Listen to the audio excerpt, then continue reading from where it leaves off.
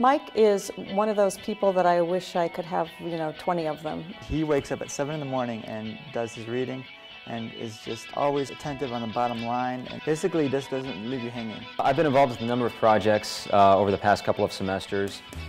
First and foremost, I worked on a project developing an information architecture for a web portal. I also worked on an emerging media initiative here at Ball State. I was involved with the iMedia project, which consisted of doing data analysis and research for the testing of a mobile smartphone web application.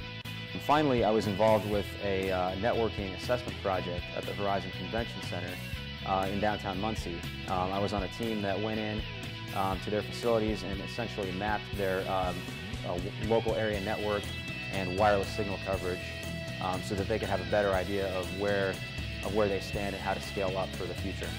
Mike Linsey is my graduate assistant, one of my 2 graduate assistants, and so we've been working closely together all year. He's one of these people who has a great attitude. I have never heard him say, no, I won't do that thing. He might say, gosh, I've never done that thing, but I'll go see if I can do it. And I just think that's a great quality for anybody to have, the willingness to try to do something even if they've never done it. He is always diligent, very, very good at follow-through, communication, very strong communication skills. I think though the most important thing is his work ethic. Ball State has given me an incredible opportunity to have an immersive learning experience, and I am incredibly grateful for that.